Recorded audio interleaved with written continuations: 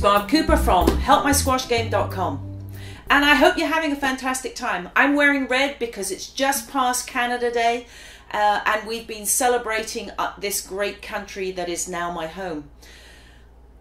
And I've had so many questions come through to me just lately about doubles. I thought I would spend the majority of this show talking about doubles and giving you some insights about how to play and how this great game goes. And this is North American hardball doubles.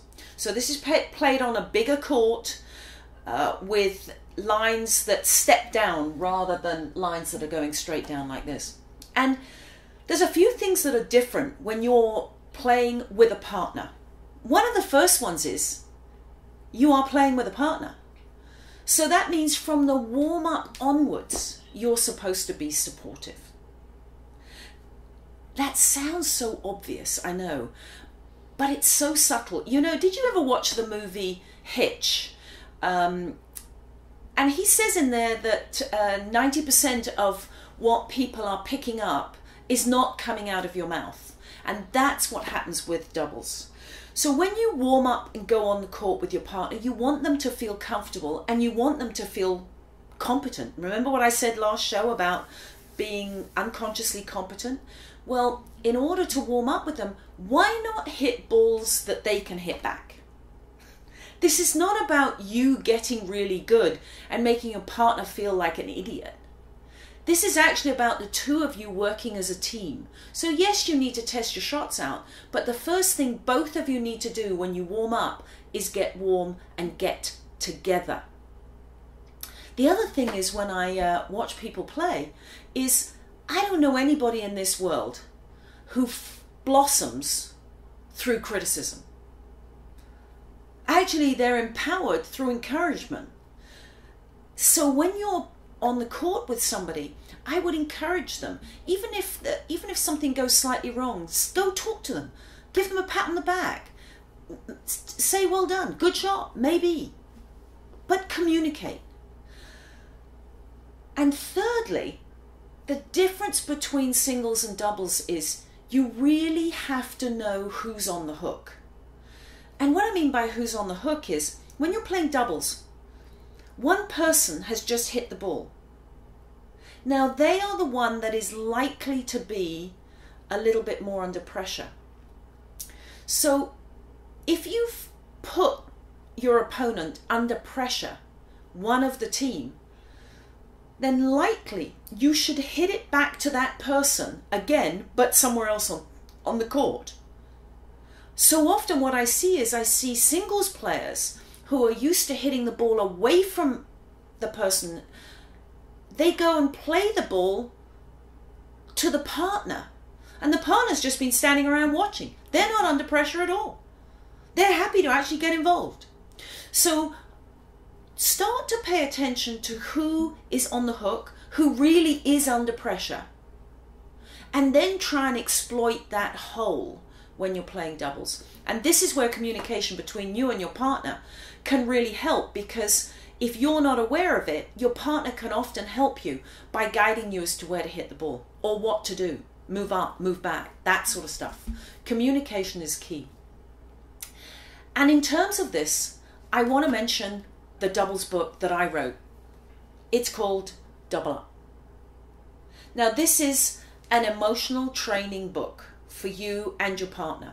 So this will teach you how to do drills, how to think, how to be on the court with your partner, how to make them feel like they are actually your partner, not your opponent. That sort of stuff is really cool, because if you and your partner have a really solid connection and you're going to fight through anything, often you can be in the most awful situations and still win the match.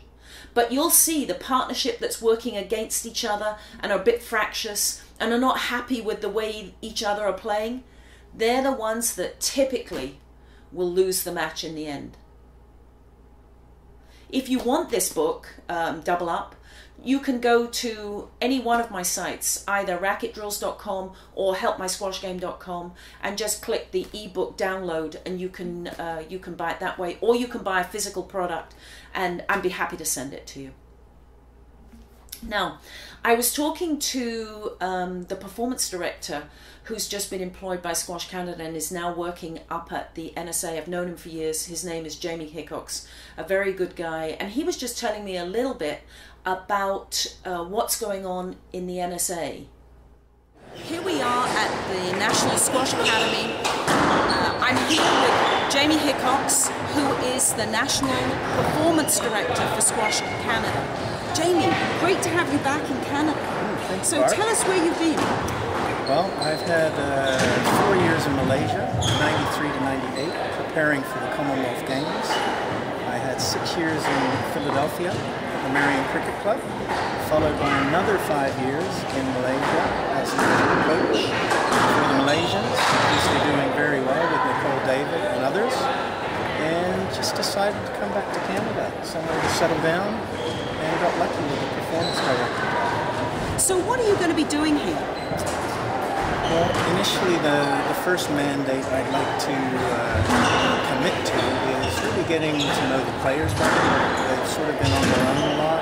They've not had direction. They've not had sustained coaching. So as the Center of Excellence here at the NSA, we have 14 to 15 national athletes committed to this place, and we're training them every day. Wow, so we're going to be seeing Canada being a real force in 2015 when it's at the Pan Am Games. It's going to be in Toronto. 2015 is a short time away. We're going to do our best for that. We do have some talented players. We've got some established players. And on the men's side, we have 4 or 5 guys who really have a chance to make a strong team. And on the girls' side, we probably have 3, 4, or 5 as well, who can comprise a good team. The trick is in the training from now till then, and the progress they make. And that's going to be you, right? It'll be me and the team of coaches that are involved with the program. We've got a great network of coaches in Canada. Very impressed with that, actually. Draw upon all of their efforts. Most of these kids have been coached by someone. It's important to bring that to the table. It's not just going to be me. It's going to be everyone else involved too. But yes, I'll be there leading as well as I can and hoping for a 215 Pan American challenge that we can be proud of. Wow, well we're going to be looking forward to that. Jamie Hickox, great to have you back in Canada, and we look forward to watching the progress of both the Canadian teams. So that's exciting. And this summer at the NSA, there's going to be the first all-glass doubles court installed. Now that's going to be really cool with a gallery all the way around, and I think that's going to take doubles to a whole new level again. So I would encourage you to get out and play a game. You'll find lots of courts around the city. Down at Mayfair Lakeshore, we've got one. At the Parkway, we've got 2. So they're being built more and more now. I'm not sure you've heard, but World Squash Day is on October the 20th this year.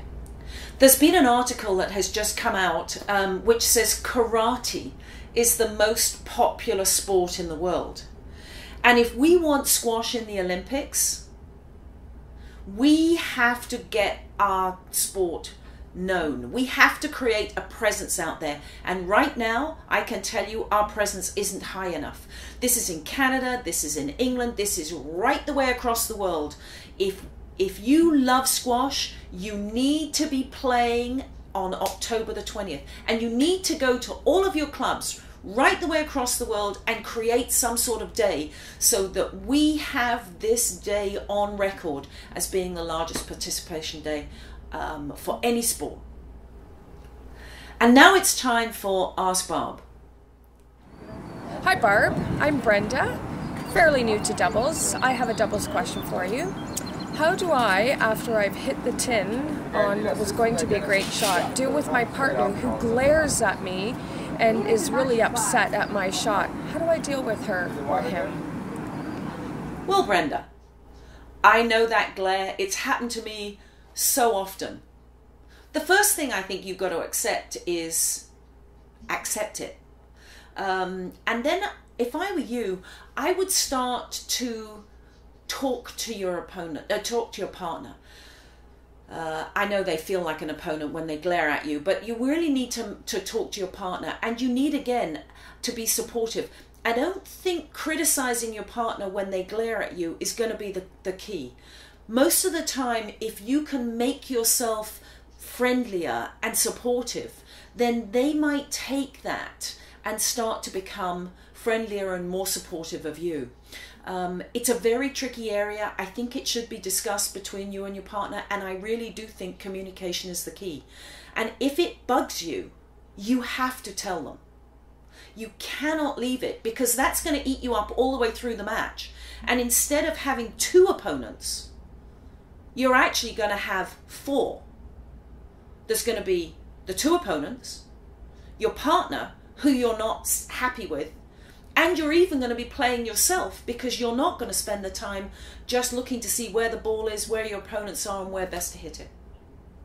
Anyway, this is Barb Cooper from helpmysquashgame.com, signing off.